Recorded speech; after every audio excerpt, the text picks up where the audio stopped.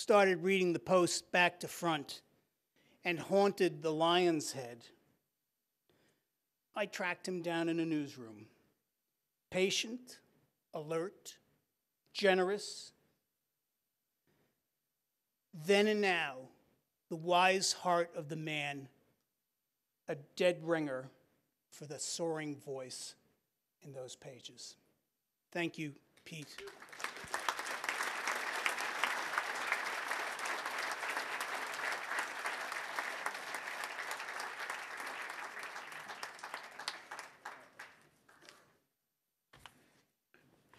Well, I'm getting crushed here. Dan Barry, Mike Lupica, Joanna, Jimmy. Here's my remarks. The column cut. We used to race and have contests at the old Boston Globe to get Dorothy Schiff's New York Post with Pete Hamill writing it, and the column cut always staggered me. I was always reminded every time I'd look at it, I would think, my first thing I would think was Hamill, homicide. You know, it looked just like a homicide cop's picture. But it was Pete Hamill.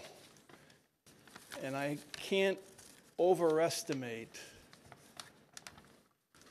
the magic that was the newspaper business in those great days of the 70s and early 80s. I cannot over-embroider it, the camaraderie, the fun, the work done, but this man, writing about justice, about race, about the war, and in that period of time there was only the war in Vietnam, and bringing it home with those strong, bold sentences and columns with a beginning, a middle, and an end that you never left wondering, what did he mean?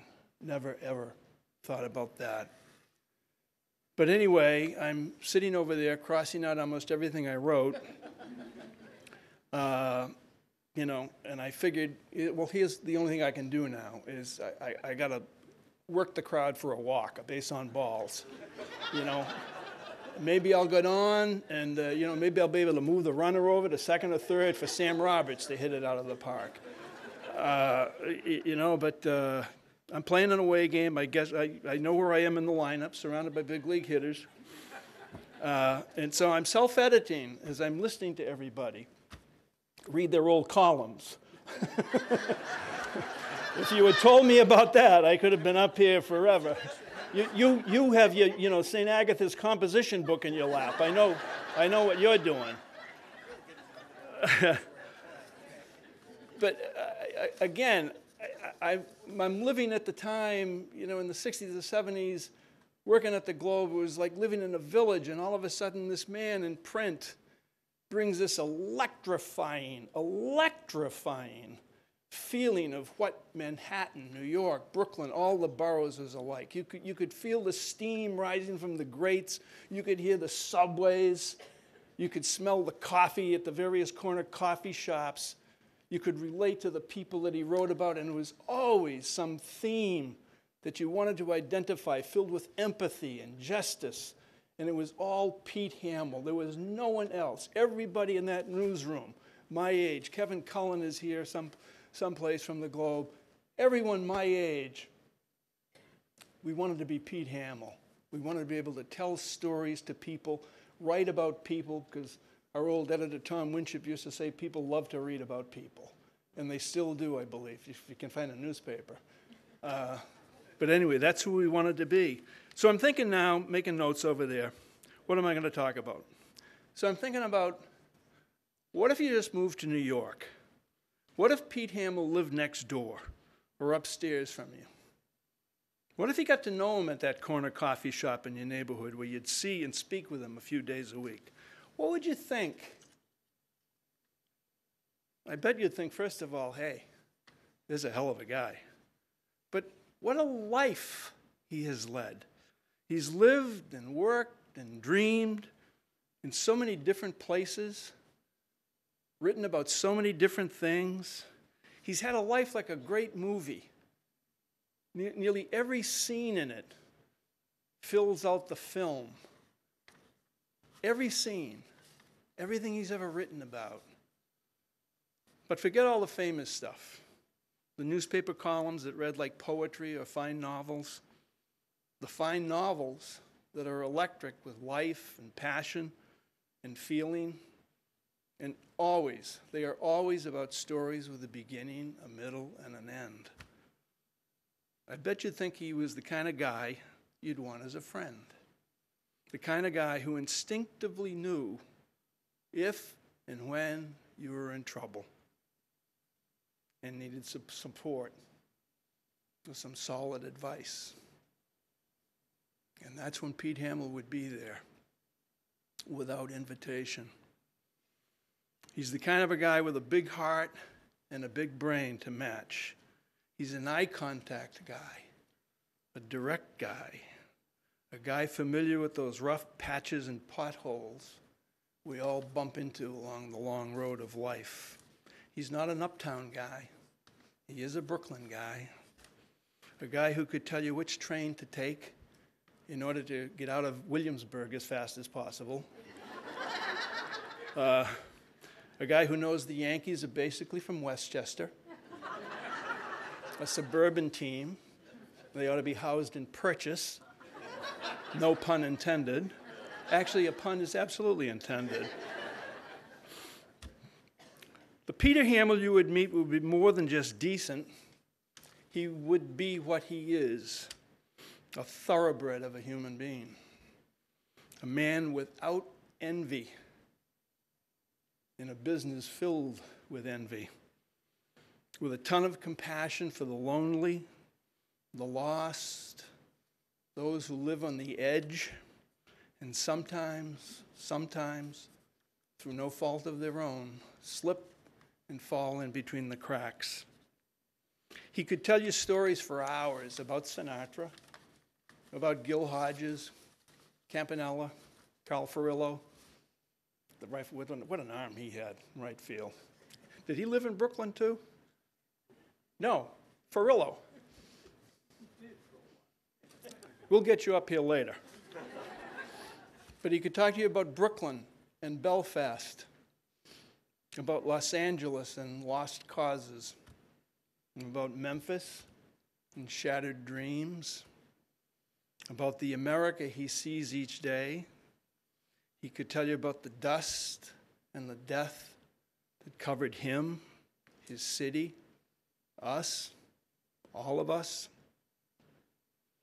on that long gone morning when the world changed forever, right out there. Well, that Peter Hamill, which is what my mother always insisted on calling him, even though his name was Pete Hamill in the paper, she would say, "Did you read Peter today?" From Galway. That Pete Hamill is a good and decent man, a humble man, in his own way, a man of faith in so many things and in so many people. That Pete Hamill is here tonight. And that Pete Hamill is why I, for one, and I think everyone here assembled and everyone here in this hall is so proud and honored to be here for him.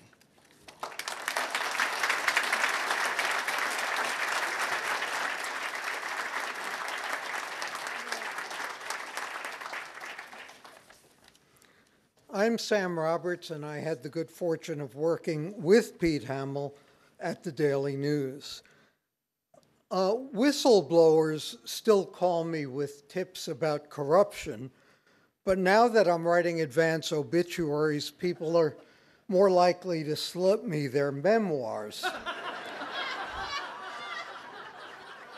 In that vein, let's pause in silent prayer for what Pete Hamill personifies, the survival of local news in New York, and for the restoration as a result of the innovative journalistic venture called The City, something we all hope will survive. Paul Sand of the Post once told Pete, "If you've got the story, tell it. If you don't have the story, write it." We've all got many stories, as you've heard from my colleagues, to tell about Pete. As a young boy, he emerged from his home borough to behold the vertical city of Manhattan that he called Oz, which meant that Brooklyn, still scarred from the great mistake of 1898, was more to him like Kansas, like home. And when he moved back to Brooklyn a few years ago, he defied Thomas Wolfe. He proved you can go back home again. He covered New York with a Jesuitical reservation about a city that we may all think we know by now, but one that is perpetually changing. It's unceasingly recycling itself, time and again replenishing the pool of people that we write about with new immigrants. The New Yorker who functions best, Pete once wrote, is the one who understands that you must live with doubt, an underlying skepticism that the utopian city many of us nostalgically cling to never really was. Every year, Pete says that he rereads James Joyce's The Dead, and one passage I think seems particularly relevant to our time. Quote, "But we are living in a skeptical and, if I may use the phrase, a thought-tormented age. And sometimes I fear that this new generation, educated or hyper-educated as it is, will lack those qualities of humanity, of hospitality, of kindly humor, which belonged to an older day." Still, Pete remained an optimist. He always distinguished between doubt and cynicism. "If people say nothing can be done about Brownsville, they lie," Pete wrote during New York's 1970s slump. "If this country would stop its irrational nonsense and get to work, every Brownsville would be gone in 5 years. Get the hell out of Asia. Stop feeding dictators. Forget about Albany malls, highways. And if Brownsville stays the way it is for another year, someone should go to jail." As New Yorkers, we have been blessed by the exuberance of Pete's tone poems. As journalists, we have been benefited by his boundless generosity, a word you heard many times tonight, his grace, craftsmanship, institutional memory, mentoring, idealism, resiliency. Not too long after 9/11, when Cassandras were predicting the city's decline, Pete bucked the tide. He wrote a novel about immortality. It was called Forever. The city would survive, he predicted, and two constants would endure in the old neighborhood: change and an endless stream of stories. "They are flowing still," Pete said. "I just hope that somebody is writing them down." Pete, thank you for writing them down, and let's all hope that someone is still writing them down. Thank you, Pete. Please welcome Peggy Noonan.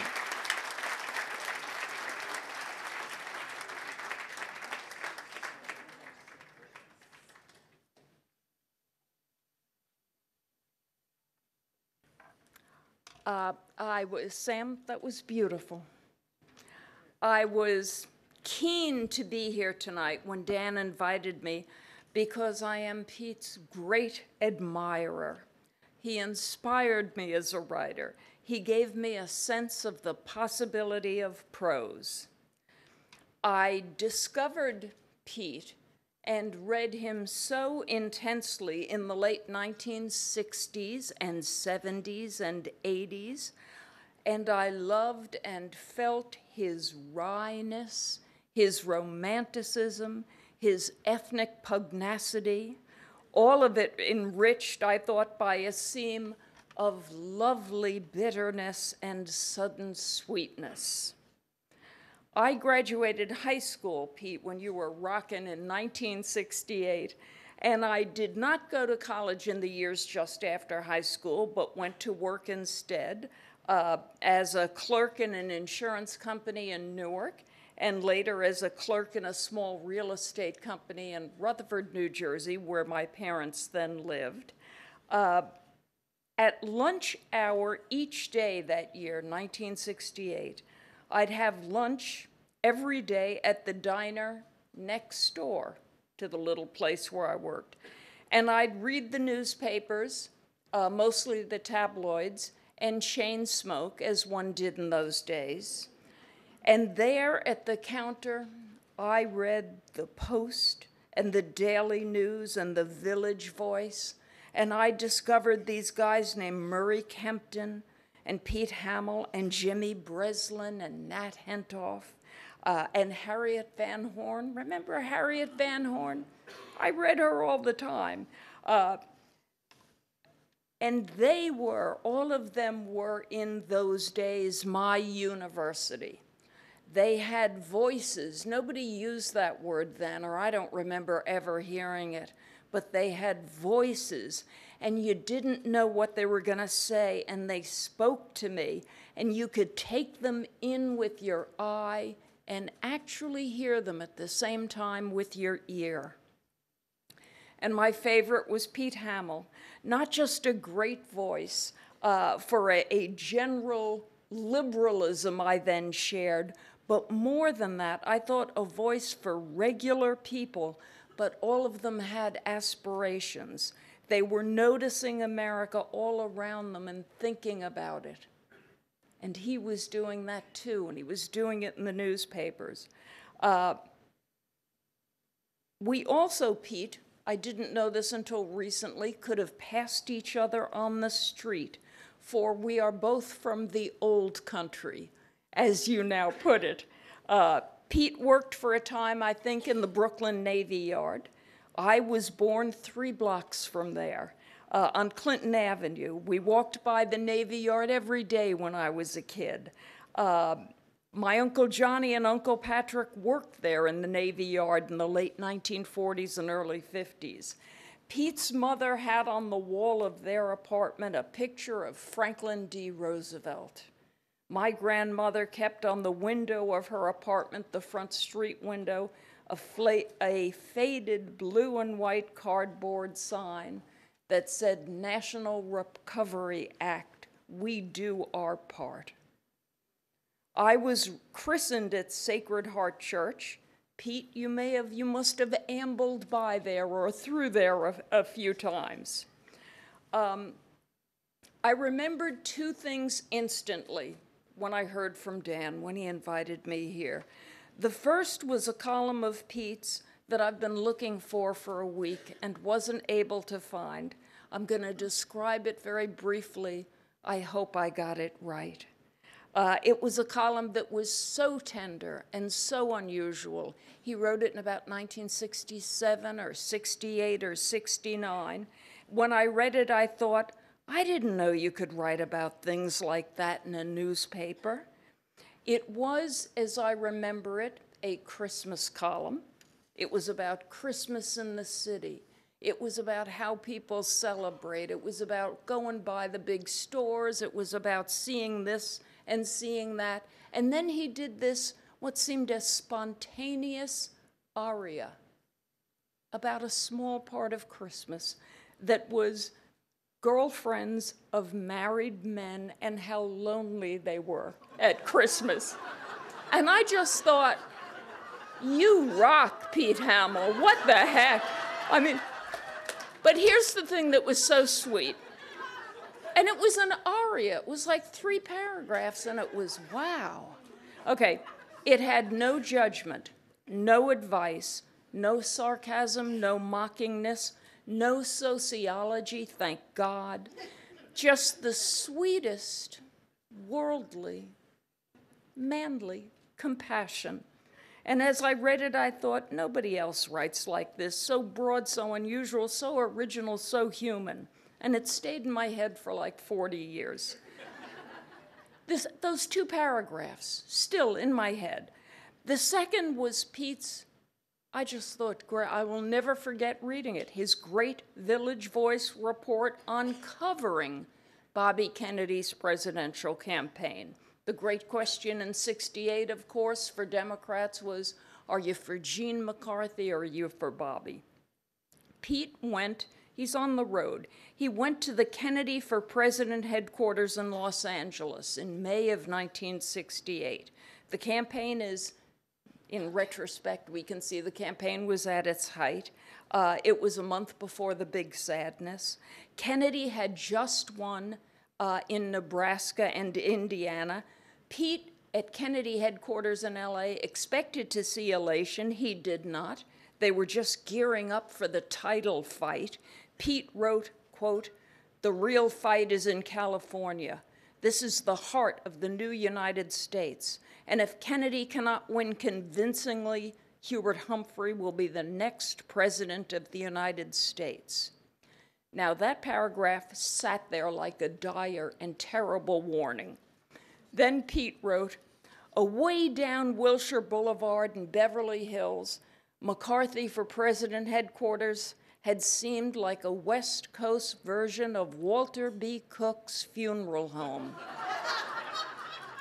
One lovely young woman sat behind a table covered with literature, and her face was so wasted and forlorn, you felt like taking her out to a Laurel and Hardy movie just to give her some perspective. But across town, he goes to Kennedy headquarters. He says Kennedy headquarters was something else. It had a kind of motion and fury to it, played against a background of jerky shabbiness. The walls were painted red, white, and blue and adorned with posters of the candidate. People were dashing everywhere. A jumble of hammering typewriters, clattering mimeograph machines, ringing telephones, blasting TV sets, radios tuned to the all-news channel. He says the floor was littered with a compost of cigarette butts, crushed coffee cups, discarded press releases, bald carbon paper, and crusts of Danish. And this is how he painted the staffers there as he walked around and talked to them. He said, the men in Kennedy headquarters were something else.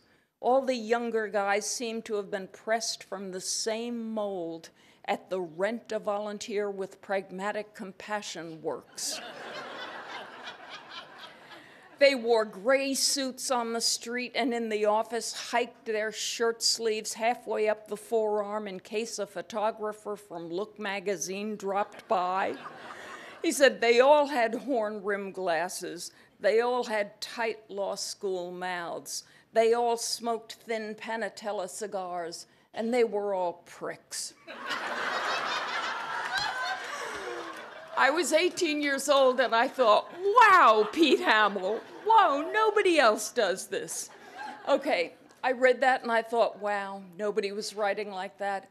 I knew nothing of politics. I was a teenager, but I knew every single word of that description was true.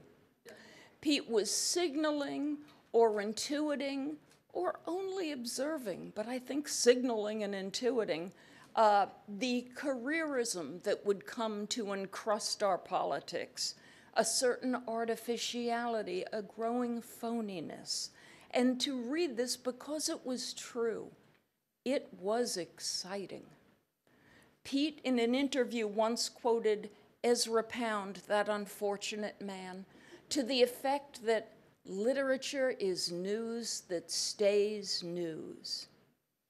Pete, I spent 2016 going to primary states and to headquarters after headquarters, and I can say, honey, your journalism is news that stays news, and they're all still pricks. So, thank you.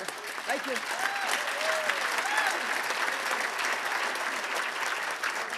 Just let me add, his work took my breath away. It just gave me a sense of possibility.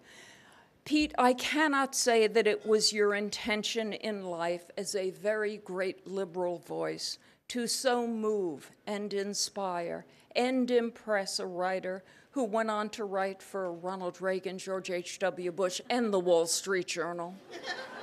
And as a good Catholic schoolboy, I imagine you know the reward you'll get for this, which is more time in purgatory.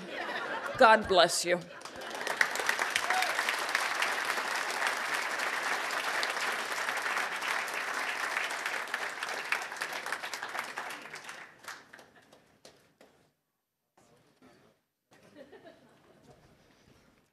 No notes, nothing. I'm not a New Yorker. I'm only 25% Irish. I feel diminished. I'm mainly Norwegian, and you couldn't find anyone of more opposite temperament than Norwegians, or more gloomy, dark. But I was born in Fort Lauderdale, Florida, and I have no New York experience. But as a young person deciding I wanted to be in the newspaper business, Pete Hamill's words traveled all the way. I grew up on the edge of the Everglades. We had two newspapers in our house that we read, the Fort Lauderdale News and the Miami Herald, and somehow Pete's words and his work found his way down there, so that when I went to school and I left the University of Florida in 1974 and got my very first newspaper job. Watergate was just happening. It was a very exciting time to go in the business. The newspaper I worked for actually made money. It was incredible. They had these things called bureaus where they would even send reporters who didn't have to come to the main newsroom. So I was there, and this is by way of introduction to how I first came to New York. I was working, it was my first year out of school, and a phone call came in at my desk and said there was a young reporter in New York City named John Hamill who was working on a story about a crooked preacher who had shockingly relocated to Florida. So this was many, many years ago, and already the trend had started. And so Johnny showed up, and I drove him out to the preacher's church and his compound, and we talked, and we went out to dinner that night. It took me a very long time to get up the nerve to say to him, "Are you related to Pete Hamill?" And he very proudly told me that he was, and it was like riding around with, Mickey Mantle's brother. I was just smitten.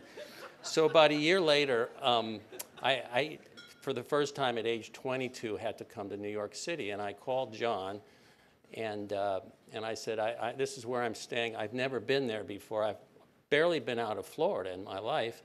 I mean, I literally grew up on the edge of the Everglades, and I was coming to this incredible city, and he said, "We'll show you around." And I don't know if Dennis remembers this, but Dennis and John Hamill introduced me to New York City. And I remember walking at like 2 in the morning. We may have had an adult beverage or two. We were walking down Park Avenue at 2 in the morning, and I just thought, this is another world. This is a magical, incredible world. And we had even gone to the Lion's Head, and I believe that's where I met you, was at the Lion's Head. And I believe you were drinking a Coca-Cola, and the rest of us were not. And but it was a dreamlike experience for a kid coming from where I came from, and going back to a place that was as different geographically and in those days demographically, in every other way you can imagine in New York City. The two things we had in common was Florida was already just a petri dish for new forms of greed and corruption, which had been perfected up here long, long before they got to my neck of the woods. And it was the beginning, and I realized that even though I wasn't working in New York, and eventually I ended up at the Miami Herald, but that I could see the future where we were going, and we were going right down the rat hole. And Florida, as you know, has now become properly famous or infamous for that. And so I never left, but that was my introduction to the city. And it was through the Hamill brothers and through meeting one of my idols. And just a couple of years later, I was at the Miami Herald, and the cocaine wars had just broken out in Miami, and I was on the city desk. And this is the cocaine wars, not the one Don Johnson invented. This was the real deal. There was no Armani. There were no Ferraris. There was just guys shooting each other with machine guns on the street. And I remember a dear friend of mine, Bill Montalbano, who was also a reporter and my editor at the time, and this is a true story. He said, and he was on his second marriage. I was still on my first marriage, and he started having lots of children all of a sudden, and he said, "Listen, I'm in trouble. Rosie wants a swimming pool." Rosie was his wife. They lived in Coral Gables. He said, "Rosie wants a swimming pool, and it's like $5,000." And he said, "I think we should write a book together, and we should write a novel about the cocaine wars." And I'd always wanted to write novels, and I knew Pete's work, and so I called Pete, and I said, "Look, Bill needs a swimming pool, and I'd like to give a shot at this novel thing. What would you recommend we do?" And he said, "Well, here's what I would do. And I told him what it was about, and we had sort of real-life bad guys that I had written about in our investigations at the Herald, and we were going to wisely change their names. And also, we had an idea they weren't. One of the main characters was a guy named, fondly nicknamed El Loco, and I was pretty. He only committed 5 or 6 homicides, but I was pretty sure he wasn't a reader, so that I thought it was okay to write about him, but we insisted on changing his name for the thing. Anyway, and Pete says, "Why don't you write about 5 chapters, okay? And you send it to me, and I'm going to take it over to my agent, who was Lynn Nesbitt at the time." And so Bill and I sat down, and this is how we wrote. Bill was to chain smoke Camels, and we wrote it on typewriters that were like, you put 2 pianos together and 2 great composers. Well, these were 2 dissolute, different reporters on either side, and we had to write at his house on typewriters and his kids were hanging all over him the whole time. But lucky, with newsroom experience, you can write anywhere. He'd been in combat, it didn't matter. So we wrote 5 chapters together, pasted it all together. I sent it to Pete. Pete gave it to Lynn, and Lynn handed it to one of her proteges, Esther Newberg, who calls 2 weeks later and says, I got the manuscript that Pete gave Lynn. I've read it, and I've already sold it. So I call up Montalbano, and I said, "You're not going to believe this. The book is sold." And the words out of his mouth were, "Shit, does that mean we have to write the rest of it, I guess?" and I said, "If you want Rosie to get her swimming pool, we have to write the rest of it." So Bill, may he rest in peace. But that way we did end up doing 3 novels together, and 39 years later, I'm still a client of Esther's. She hasn't fired me yet.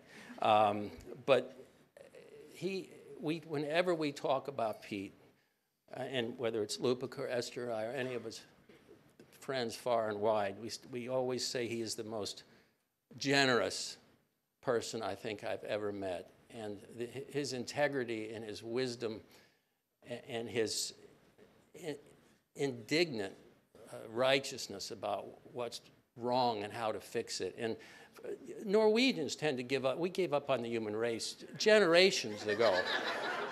So we're not natural optimists, and being in the newspaper business doesn't make you. I mean, my family, when they emigrated from Norway, cold, desolate Norway, they decided to go to North Dakota.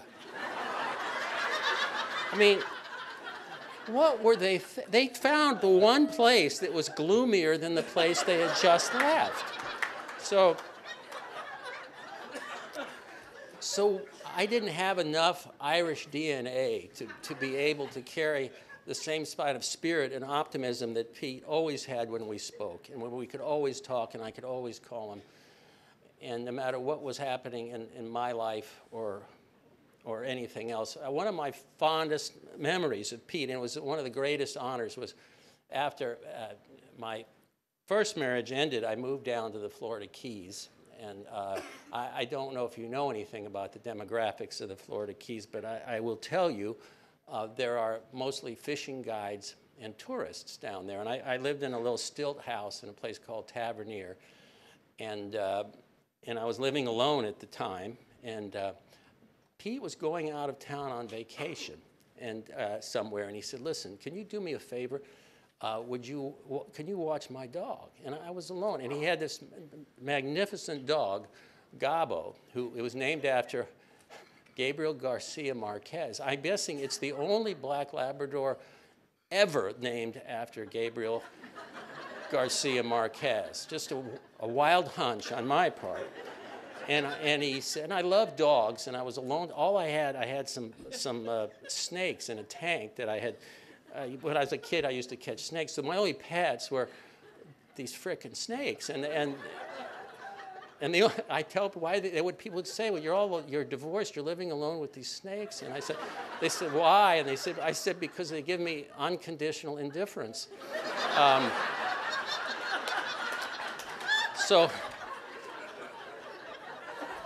No, it's true. So anyway, Pete says, would you, and here's a chance to have like a real lie. I love dogs. I said, sure, I would take Gabo. And I did not realize at the time I said yes, that Gabo was the size of Secretariat.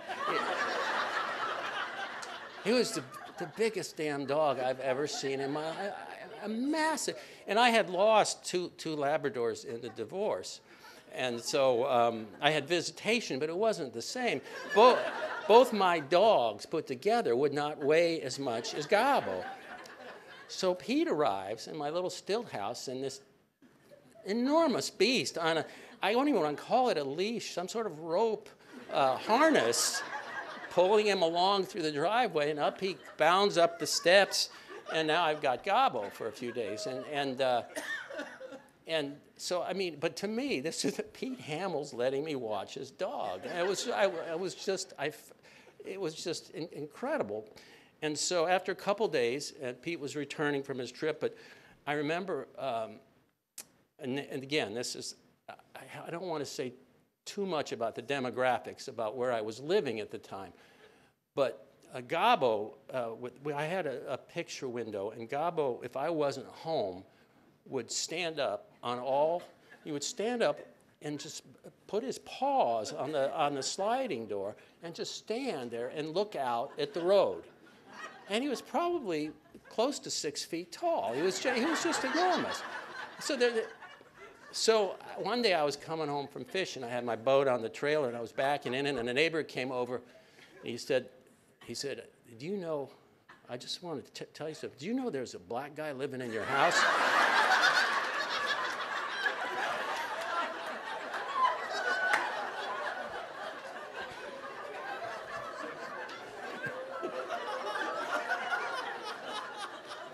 That was my neighborhood. But anyway, I want to end on a little more serious note. I'm going to try to get through this part. On June 28th, a guy with a gun walked into a newsroom in Annapolis, Maryland, and he killed 5 people. And one of the journalists who died that day was my little brother. And for 2 months after that, I could not write a word. I couldn't write a postcard, not anything. I couldn't write my column. I couldn't work on my novels. I truly didn't know if I was going to be able to write again. And then I thought about what Rob would have wanted. And then I thought what Pete would have done if something like that had happened to him, or what he would have advised me to do. And he sent me a lovely note, of course. And so the very first thing that broke the logjam was I wrote a column about my brother, but I couldn't have done that without having been sort of following Pete into the business of being a columnist and knowing what deadlines are and knowing that you have to keep going on. And it probably, in a way, saved me. But I want to say thank you for everything and your friendship and your guidance over the years and to keep up the fight no matter what, even when you don't think you can go on. And you are a national treasure, not just a New York treasure. Thanks, man.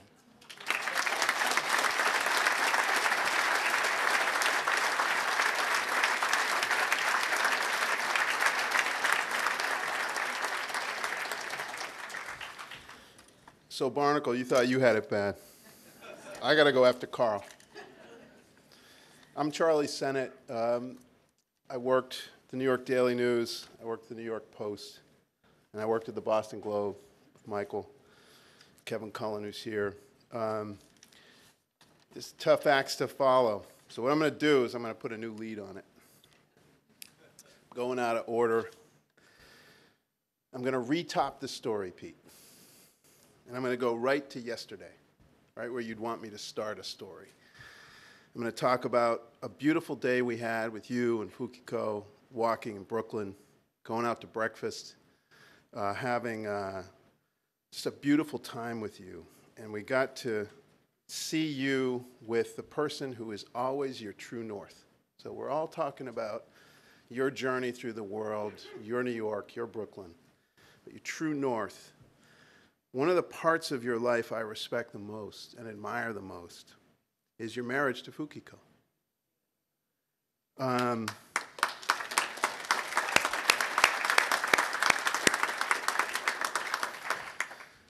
We were having coffee, and I was with my wife, Julie, who's here, and we had 3 of our sons with us who weren't supposed to join us at brunch. But they're big guys, they were hungry. And Pete and Fukiko said, we'll make room, we'll find a bigger table, tell them to come. And there we sat. And a couple things happened. One was, you know, Pete and Fukiko and Julie and I crowded down at the end, and I got to hear the story of how Pete and Fukiko met. And it's a beautiful story. Fukiko is a journalist and an author and a beautiful writer, was interviewing Pete in Tokyo. It was 1984. Pete had just released The Gift, one of his earliest novels, in Japanese. And Fukiko had this great assignment to interview Pete Hamill. She was interviewing him, and an earthquake hit. Or as Pete put it, the earth just moved. True story. 3 years later, they were married, and to this day, I watch them share just an extraordinary love for writing, for the world, and for each other. So that's the new lead. Here's to Fukiko and Pete.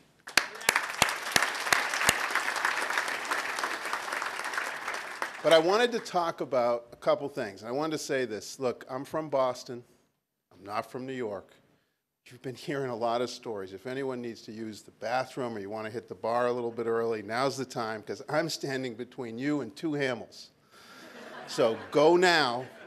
I'm not going to be insulted. I can handle this. We got through the 86 Mets. We can get through anything. But I do want to tell a story about what it was like to be young once as a reporter and to work alongside Pete.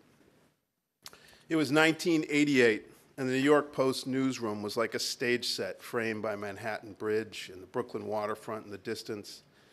It was the last great newspaper war in New York. We were young reporters then, in our 20s, and we got to work alongside Pete Hamill. We got to watch him head out to write a column. We got to drink a cup of coffee with him in the diner next door and get his ideas on how to think about the day's breaking story, or even more importantly, how to take it forward the day after it broke. Some of us would even be lucky enough to call him a friend and a mentor, although mentor is definitely not the word that he would have used. Some of these lucky souls are here tonight, and some aren't, but wish they could be. For all of us, it was like being coached in landing a punch by Customato. It was like learning to paint walls from Diego Rivera. It was like learning rhythm from Gene Krupa. Pete had long stopped drinking. It was 1992, and he was working on a drinking life. I had gone to the Daily News at that time, but Pete was still my editor, my mentor. And during that time, one day a week, we were called from McGuire's or the Lion's Head to Pete's home on Horatio Street in the West Village. We'd be greeted at the door by the big black Labrador named Gabo. To get him away from Kriegel, Pete would sometimes throw a bagel in the kitchen and Gabo would go eat it. Every time we were warmly welcomed by Fukiko in their home, filled with books, Pete's artwork, black and white photos that chronicled an amazing life. We'd gather to talk about a short story that Pete would assign the week before. The late, great Mike McAlery would never attend this gathering. He called it detention. But Pete's brother, Dennis, Mark Kriegel, who's here, Richard Price, Michael Daly, Brad Hamilton, and others were in this circle. We were consumed with caffeine and adrenaline that comes with daily reporting. We were covering front-page names like Koch and Gotti and Tyson and Sharpton and Trump and Yusef Hawkins and Linda Fairstein. We were all in search of the wood, as the big block letters of the front-page headlines were called. But Pete was pushing us to keep looking past the daily work and to keep reading great writers. The list included Faulkner, Hemingway, Conrad, McPhee, Carver, Dorothy Parker, Alice Walker, and of course, Gabriel Garcia Marquez. This was not exactly a literary crowd, and not one of us would dare call this a reading group. But over pizza and Diet Coke, Pete pushed us to focus on dialogue, on characters and plot, to think about what made the writing work. Pete taught us to dare to reach, to be not just reporters, but writers. He pushed us to take on long-form magazine pieces and books. He wanted us to explore the bigger canvas beyond the confines of the newspapers. He made our craft a calling. And for us, it was the tabloid newspaper equivalent to Henry V's St. Crispin's Day speech. He told us about Dylan, he told us about Sinatra, he told us about Bobby Kennedy, but there was something more. It wasn't just New York and his Brooklyn that Pete shared. He taught us about Mexico. He taught us about the Korean War and about Havel and about a poet and about how he helped tear down the Berlin Wall and about Ireland and his father's birthplace in Belfast. He told us about Colombia and about his friend Garcia Marquez. He looked out beyond the tabloids in New York to the world in a way that few of the big New York columnists did. Pete opened us up to the world. By 1993, I was reporting on the streets. There was a loud bang in Lower Manhattan. I was with Dennis. We met up down at this scene at the World Trade Center. There's smoke pouring out of the parking garage. And people are coming out with soot on their faces. It was 1993, and no one thought it was terrorism, which I find interesting today. Everyone thought it was a generator explosion. But I was with Dennis, so he, of course, had a Con Edison hat in the trunk of his car. Somehow he came up with it. I don't even remember how the hell he did it. He had like a yellow legal pad, which he handed me, and he said, just keep walking. We went under the police lines. We walked up. We got to see what was going on, and it was real clear it was a bombing. And there were cars tumbled down into the parking garage. That story with Dennis was the beginning of a journey for me. I still cover the Middle East. It was straight New York City police reporting. But Pete was encouraging me from the start, 1993, World Trade Center bombing, the first bombing, before we knew about Al-Qaeda. Pete was encouraging me to start to think about it globally, to not shy away from the incredible narrative arc of a story I was covering as a police reporter, but that came out of Brooklyn, out of Jersey City, where the suspects lived, to the prisons of Egypt's police state and the madrasas of Pakistan. He wanted me to follow that narrative arc, to think about writing with that kind of scope. So even when I left the New York Daily News in 1994 to join the Boston Globe, I arrived there with a promise to become a foreign correspondent to cover the Middle East. Through all that, I was still listening to Pete. He would become the editor of the Post and the New York Daily News, and for me in Boston, he was my editor too. Even long after I'd left New York, that stayed true. And to this day, in many ways, I still think of what I do as an assignment for Pete. I work with young journalists now every day, and I'm trying to share with them something they don't get. They don't get to meet Pete Hamill. They don't get to be at a water cooler and have a few minutes in passing as you're going out on a story to ask for some advice, to maybe get a source, to think about where you might take the story. They don't get that. So every day of my life right now and what I do, I'm trying to share with them the same love for the craft, the same honest work of listening to people, of hearing their stories, seeing their lives, and sharing them in as honest a way as you possibly can. It's what a lot of us here were lucky enough to learn from Pete. It's why he's our mentor, a word he'd never use. So thanks, Pete. Thanks for being our chieftain, as Malloy put it. Thanks for being our friend. Thanks for being generous. Thanks for giving us hope. And thanks for forcing us to focus on justice. Thanks for sharing this city with us. Thanks for being our mentor. Gracias, hombre. Abrazos fuerte. Carlitos.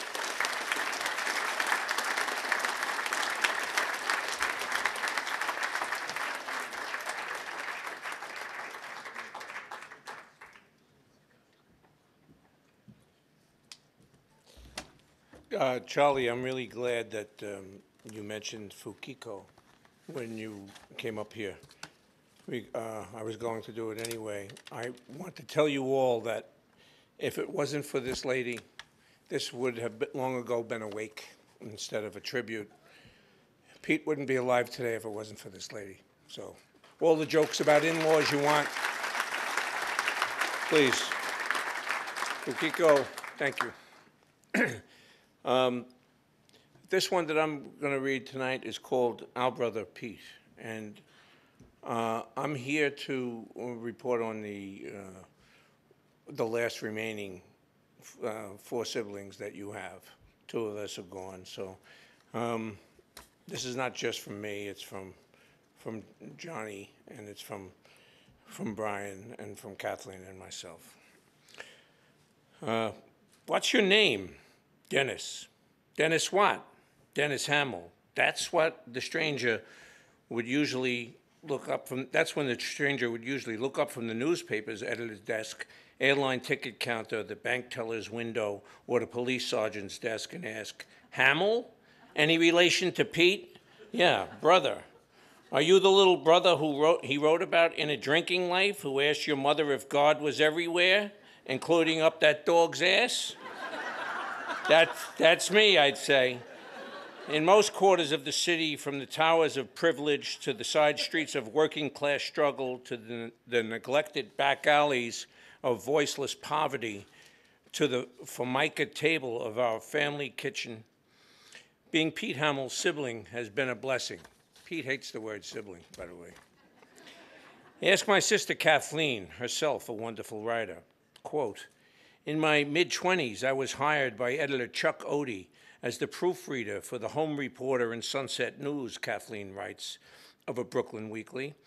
I had always found writing an easy task, but I'd never written for an actual newspaper. After yakking away with Chuck one day in the late 1960s about a head shop that had opened on Bartell Pritchard Square, he startled me by saying, go interview the owner, write about it for the paper. I'll send a photographer with you. Go, now. Wow, I said, a real assignment. That afternoon, I interviewed the owner and thoroughly immersed myself in the hippie clothes, records, rolling papers, and pot paraphernalia, incest and psychedelic posters sold in the head shop. This was hippie central for all the young guys and gals that grooved together nightly across the street on Prospect Park's Hippie Hill. I was one of them. I finished my first piece that night, Kathleen said, but I hadn't a clue if it was any good. Naturally, I called my brother Pete and asked for his help. That's what we did in our family. Pete was the big brother, smart, generous, kind, and the only one who always told us that we were better than we thought we were. Pete read my piece and told me it was great. However, he carefully explained how to tighten it up and hammered at me. Keep it tight and crisp. End with a concrete noun. I still have a yellowed copy of that first piece, and it evokes in me a warm memory of my brother guiding me and sharing his brilliance. This was, and still is, my beloved big brother Pete. It was the same for me as it was for Kathleen. There was Pete Hamill, the celebrated writer, who wrote with genuine compassion about perfect strangers, and big brother Pete of bottomless love and generosity, who taught life lessons by example. Pete had no big brother himself, but he had the great good luck to be guided by our mother, Annie Devlin's ironclad rule. There is no bigotry allowed in this house, she'd say. And our father, Billy Hamill's even simpler rule for life: take shit from nobody. Pete has spent a lifetime following those two golden rules, refusing to tolerate intolerance and speaking fearless and often biting truth to power. He has never sold an inch of his soul for the king's shilling. My brother Brian learned that life lesson from Pete as a kid. In the summer of 1949, my older brother Pete lived on East 9th Street, just off 2nd Avenue, writes Brian. There was an associated grocery store on the northeast corner. The neighborhood was a mix of immigrants, and most of the shops reflected the roots of those who lived and worked there. It was different than the neighborhood where I grew up in Brooklyn, which was mostly Irish and Italian. The East Village had Irish and Italians and many Polish Jews, Puerto Ricans, Russians, Ukrainians, and beatniks. It had diversity. I dug it. I did chores for Pete 2 days a week, taking care of laundry and dry cleaning, shopping for food. Pete was always very busy, never a loafer.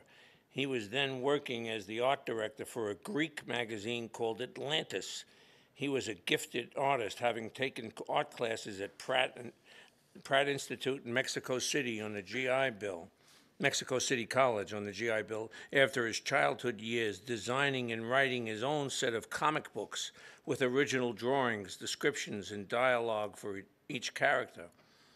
I had a set of keys to Pete's apartment, and he would leave detailed lists of the chores he needed me to do while he worked, Brian writes. He would paperclip the cash to the note. On one particular day, the cash amounted to $40, 2 10s and 1 20. And they were firmly gripped in my hand as I headed out. On my way to the first shop, while deeply immersed in the awesome people-watching visuals up and down 2nd Avenue, I somehow lost one of the 10s. I frantically retraced my steps, to no avail. The Tensky was a goner. I felt terrible. I had never lost that much dough. When I got back to Pete's pad, I let loose with some private tears. Instead of my usual routine after finishing the chores by jumping back on the subway to hang with my friends in Brooklyn, I decided to wait for Pete to get back from work and tell him of the lost 10 spot. And I waited and waited. Finally, after a few hours, I heard Pete's key in the lock. I opened the door and Pete said, "Oh, Brian, you're still here. I thought you'd be back in Brooklyn hours ago. How are you?" I burst into tears. Through my sobs, I told Pete about losing the $10. He hugged me and said, "Please, do not worry about it. It's not a big deal." He repeated those words several times. "It's not a big deal." He then removed another $10 bill from his beat-up wallet and tore it into little pieces. Then he threw them in the air while hysterically laughing as the pieces floated down. Then Pete said something that has stayed with me my whole life. Money is just a convenience. Do not attach too much importance to it. Those words have never left my brain, just as Pete has never left my heart. Obviously, Pete was still drinking if he was tearing up tens in 1959. Did being Pete Hamill's kid brother help me break into newspapers? Of course it did. But Pete didn't report my stories for me. But he'd read my early drafts and return them with more red ink than a Trump casino. When I sought a daily newspaper column on my own, I made the professional decision to leave town for Los Angeles and then Boston for a couple of years to escape Pete's shadow. But there was never a single day when being Pete Hamill's kid brother has not been one of my life's greatest gifts. Speaking of gifts, on every Christmas and birthday, Pete gave each of his siblings, gift-wrapped books, handheld time machines that transported us from the Brooklyn tenement and the Staten Island housing project to different centuries, countries, and lost civilizations. He bought me the Hardy Boys and later the Old Man in the Sea when I was going away to a fresh air fun summer camp. When my mother wasn't looking, he slipped me a copy of Ed McBain's The Mugger. When he learned I loved Bob Dylan, he bought me the collected works of Francois Villon, a 14th century vagabond poet who'd influenced Dylan. When he noticed my interest in psychedelic art, he bought me a coffee table book on Hieronymus Bosch, whom I was convinced who had a better weed connection 500 years ago